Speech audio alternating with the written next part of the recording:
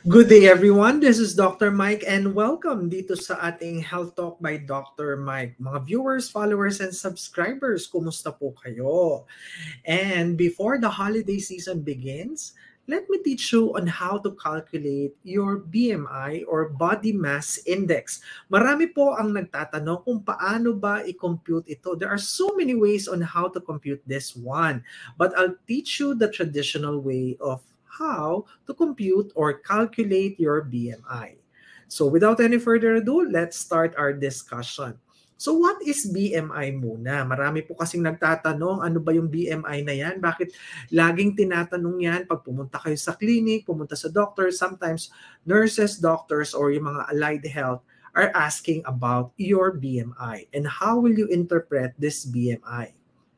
Okay, BMI or what we call body mass index, in-screen po dito yung weight natin, weight categories that may lead to health problems. Yung bang timbang natin, tama dyan sa height natin, but it does not diagnose any problems or body fatness or health of an individuals because there are other parameters din po na pwede natin gawin. Diba? May mga ganyan tayo. Pag pumunta tayo sa clinic, minimeasure tayo, tinitignan yung timbang, tinitignan yung height natin. Okay, a person's weight for computation or computing or calculating your BMI, kailangan po yung weight natin dyan or weight in kilograms or in pounds divided by the square of height in meters, yung tangkad natin. Most of the time, binibigay yung tangkad natin in feet, di ba? 5 feet and 7 inches tall, mga ganon. High BMI can indicate high body fatness. Kung mataas po ang BMI natin, based sa calculation natin, mamaya bibigay natin yung mga parameters. At kung nandyan po kayo, so it would indicate high body fatness. Or minsan, i-identify niya kung kayo po ay overweight or kung kayo po ay underweight, etc. Moving on, ang formula po ng body mass index, mga viewers, tandaan po ninyo ito, weight in kilograms divided by your height in square meters. So basic calculation, basic conversion, tandaan po natin. Ayan, kunin po ninyo yung calculator ninyo or kunin po ninyo yung pen and pencil ninyo para po kayo ay mag-compute. At masanay po kayong mag-compute. Yung mga magagaling o sa mathematics sa inyo, I know, favorite nyo ang mathematics, so pwede po kayo mag-convert, compute dyan. So lakihan natin ito.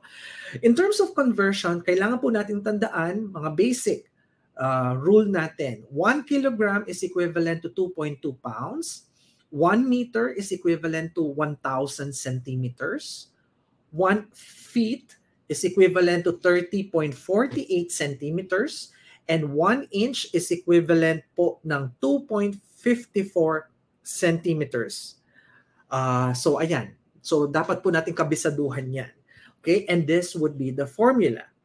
Okay? So ngayon po dahil kabisado na natin ang formula at basic conversion natin, kailangan po tayo magbigay ng example. So assuming this one, calculate the BMI of Miss Gonzaga if she stands 5 feet 6 inches tall and weighs 155 pounds.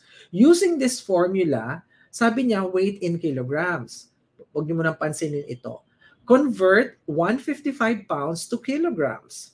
So tandaan po natin, 155 pounds multiplied by 1 kilogram over 2.2 pounds para po makancel itong dalawang unit na ito at matitira na lang kilograms.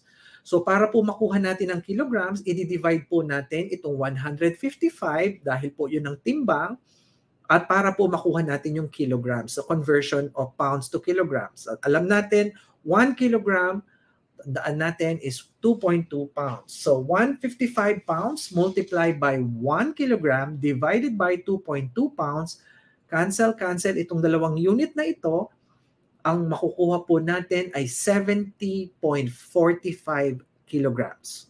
So ngayon po, meron na tayong weight. Check na tayo dito. Ang susunod natin kukunin, yung height naman niya. Since ang height po ng patient natin is 5 feet 6 inches, so basic conversion natin, 5 feet 'di ba? Every foot, mayroon tayong 30.48 centimeters. So, 5 feet multiplied by 30.48 centimeters divided by 1 foot, which is equivalent to 152.7 centimeters.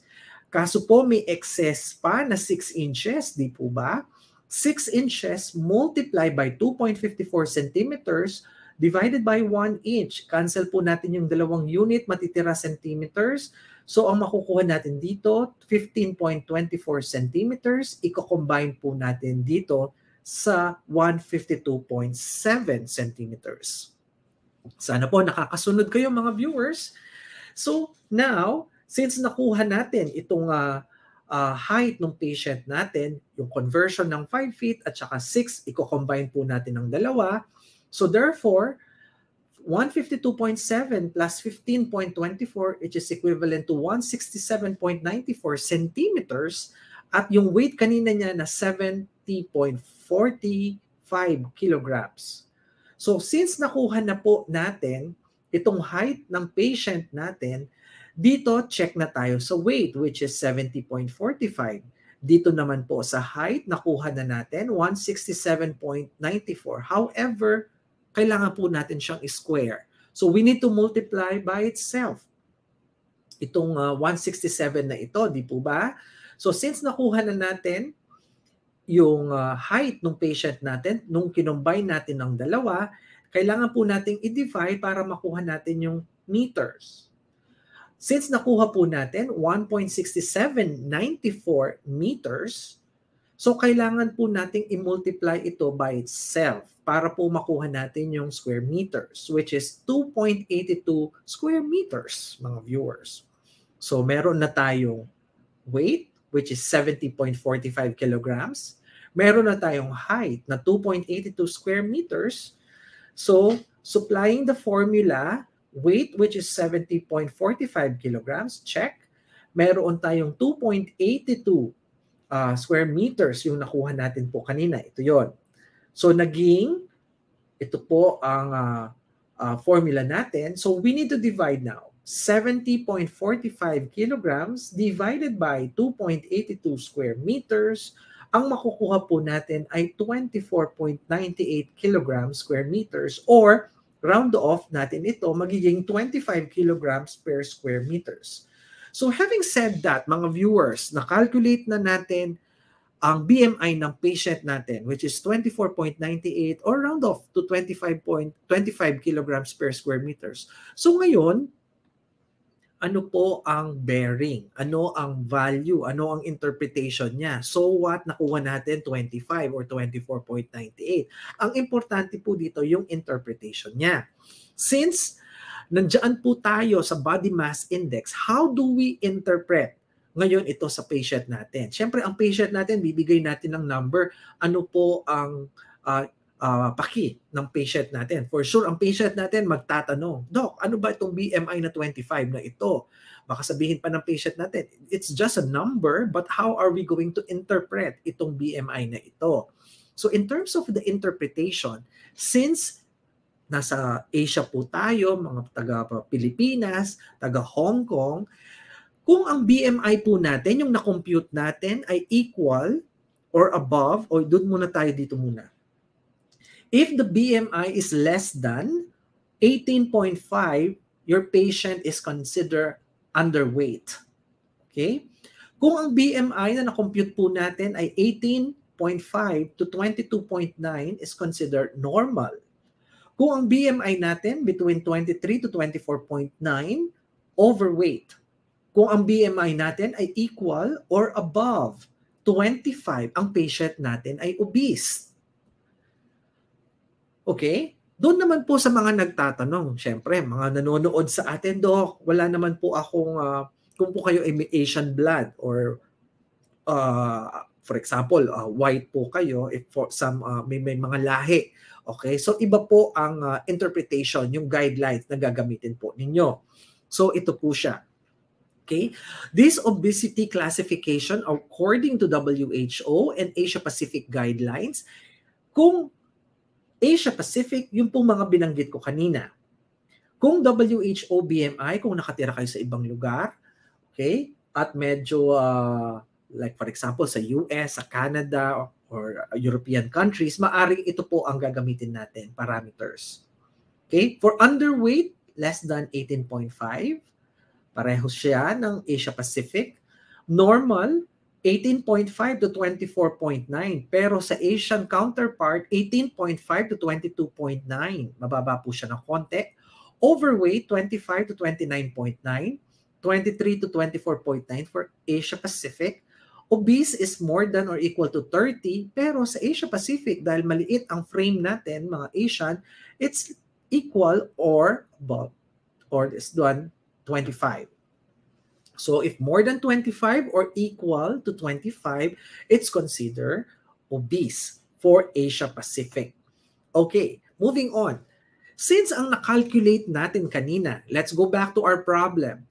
Calculate the BMI of Miss Gonzaga if she stands 5 feet 6 inches tall and weighs 155 pounds. Ang na-compute po natin kay Miss Gonzaga na BMI ay 25 kilograms per square meters. So based sa interpretation natin kanina, Asia Pacific, okay, nagpo-fall po siya sa 25, equal or more than 25. So therefore, ang interpretation po natin kay Miss Gonzaga at her height, 5'6", at doon po sa weight niya, siya po ay kinoconsider nating obese. Okay? Si Miss Gonzaga. However, what are the downside of BMI? Remember, viewers, BMI only answer yes or no regarding whether a person is of normal weight without any context. Kailangan pa rin pong malaman yung edad ng patient natin, yung gender ng patient, genetic build-up ng patient, the lifestyle, the medical history, and other factors. Dahil po, kung magre-rely lang tayo sa BMI, maari pong ma-miss natin yung ibang measurements ng health. Kagaya po ng cholesterol level ng patient, blood sugar ng patient natin, heart rate ng patient, blood pressure, and inflammation level.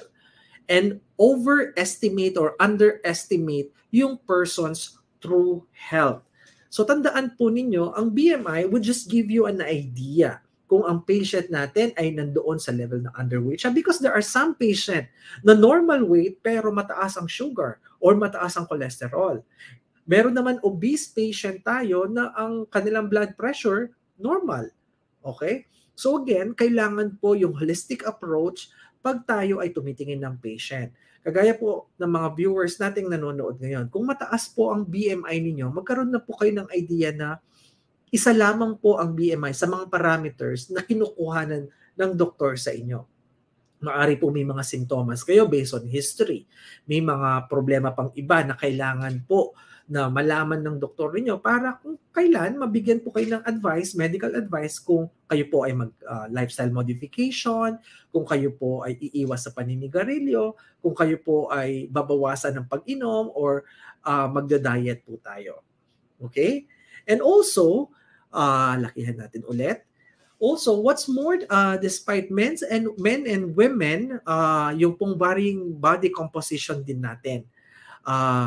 Dahil po iba-iba ang bone structure natin. With men having more muscle mass and less fat mass dyan po sa mga kababaihan. Okay? So with that, maraming salamat po. This is Dr. Mike. Sana po may natutunan na naman kayo sa episode natin about body mass index. Kung kayo po ay may mga kakilala, kaibigan na concerned sila sa kanilang health tungkol sa kanilang timbang, maaari pong niyong i-share ito. At kung kayo po ay gusto ninyong malaman ang inyong BMI, ayan po, pwede niyo pong panoorin ito, i-compute pong mabuti. May mga guide na tayo dyan kung paano i-compute ang BMI ninyo. Lalo na po yung interpretation, gamitin po ninyo yung Asia Pacific parameters kung kayo po ay mga Asians at walang mga lahing white, etc. May mga devices na po, mga apps. Minsan may mga makikita kayong apps sa inyong computer na pwede nyo pong gamitin on how to calculate your BMI. Pero mas maganda para umaandar yung ating isip at tayo ay na-enhance ang knowledge natin, subukan nyo pong i-compute. Tignan nyo po ulit itong video na ito para po i-compute nyo yung BMI ninyo. At ilagay nyo po, i-post ninyo dyan sa ating outbox, yung po mga na-compute yung BMI para po masanay din kayo sa kaka-compute at magamit natin ang mga neurons natin dyan. Okay? So with that po, maraming salamat sa mga bago po dito. Don't forget po to share, like, and subscribe. Live po tayo dito sa ating YouTube. Health Talk by Dr. Mike every Wednesday, Friday, and Sunday, 9:30 po ng gabi. At sa Facebook naman, every Tuesday, Thursday, Saturday, 9:30 po ng gabi, may mga live Q&A tayo na nandiyan. At kung kayo po ay may mga episode na naiisip na gusto na ninyong i-discuss namin, please let us know. Sabihin niyo po sa atin, mag-comment lang kayo para po gagawa tayo ng episode para po sa inyong topic na gusto nyong i-discuss ko. So again, maraming salamat po mga viewers. Stay healthy, stay happy, and be nice. Ingat po kayong lahat at tandaan nyo po, health is wealth. So kung alam po natin pangalagaan ng sarili natin, sometimes it's nice also to share yung knowledge sa ibang mga friends natin or kapamilya. So again, have a great evening everyone, or great day or good morning po sa lahat ng mga viewers natin. This is Dr. Mike. Have a great day everyone. Bye-bye.